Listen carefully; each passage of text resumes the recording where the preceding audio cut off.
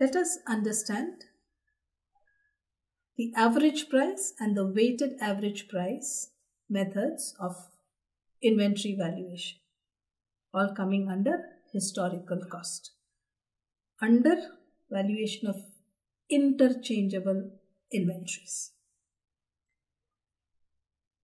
Average price, a simple average of all the prices. The closing inventory value would be taken as an average of 50, 55, 60, 62 and the opening inventory of 48. So there are 5 prices here which are involved. A simple average of these 5 prices, that is 48 plus 50 plus 55 plus 60 plus 62 divided by 5 gives us 55. All issues would be valued at rupees 55. The closing inventory would be valued at 55. This is simple, but it is not very popular nor considered very scientific, since the quantities involved in the purchase at the different prices is not considered. If the batch size of each purchase is more or less same, this method could be applied, but otherwise this method is not usually used. So a simple average of all the prices involved during that period will give us the average price with which we value both inventory and cost of goods, all issues. Let us come to weighted average price method, a more scientific method of valuing inventory.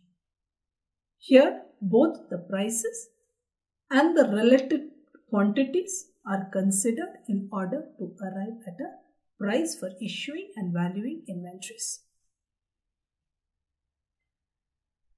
The closing inventory value per unit would be 500 into 48, which is the opening stock, 500 containers at rupees 48, then 1000 containers at rupees 50. So we've added 500 into 48, the total value of the opening inventory, plus the total value of the purchases on 1st January, that is 1000 into 50. Next, 2000 into 55, which is the total value of the purchases on 15th January. On 21st January, 700 at the rate of rupees 60, 700 into rupees 60.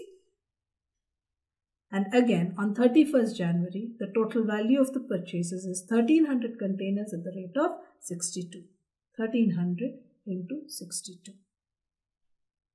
This total value, quantity into price, total value of the purchases forms the numerator divided by the total number of units. Total value of the purchases. What is value of purchases? Price per unit into the total quantity. The total value, summation of this is the total value of the purchases, forms the numerator, and in the denominator we have the sum total of all the units purchased. This gives us a weighted average price. In this instance, it is 55.75.